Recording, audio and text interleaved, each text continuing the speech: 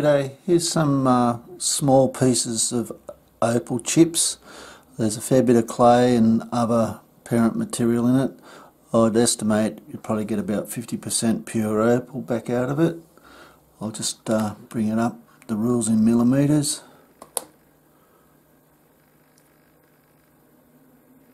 Just to give you an idea. It's multicoloured, mostly blues and greens, but there are some other pieces in it. I'll just rock it a bit to see if the colours change, but it's just to give you an idea.